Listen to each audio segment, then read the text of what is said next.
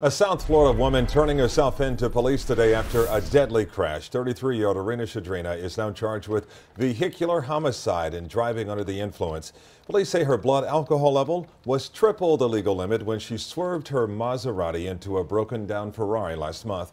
The accident happened along the 163rd Street Bridge in Sunny Isles Beach and sent the driver of the Ferrari, 61-year-old Leonel Marquez, flying into the Intracoastal Waterway. Police found Marquez the next morning.